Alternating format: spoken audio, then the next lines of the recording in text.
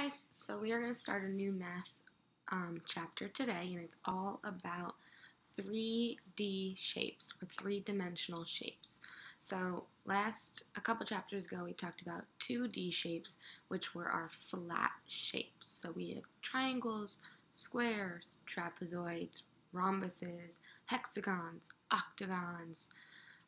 All of those shapes are going to be 2D. So now when we're thinking of 3D, we're thinking of shapes that look kind of like this.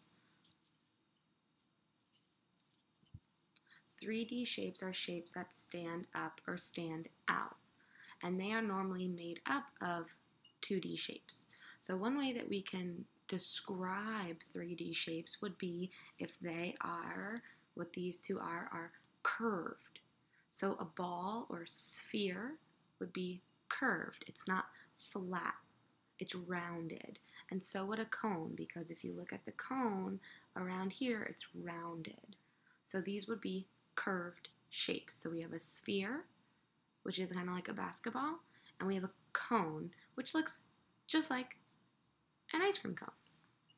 Other ways that we can describe them would be flat. So we have this shape right here, which is made up of 6 squares. We have 1, 2, 3, 4, 5, and 6. It's made up of 6 squares, and it's called a cube. And this we would describe as being flat, or having 6 faces. So faces is what we can use to describe one of the sides.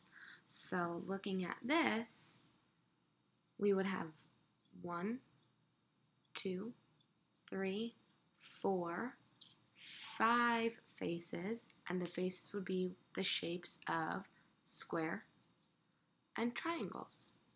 Now we have this shape here too, and it's similar to this one, but this is a cube and this is not a cube, because these faces are not squares, they are rectangles. So we call this a rectangular prism. So a rectangular prism has 6 faces or 6 sides, and they are either squares or rectangles. So today I want you to look at your shapes in your workbook, and I want you to try and describe them. And while you're looking at your shapes, I want you to think about, well, what does this shape remind me of? It reminds me of a can of chicken noodle soup. Have fun!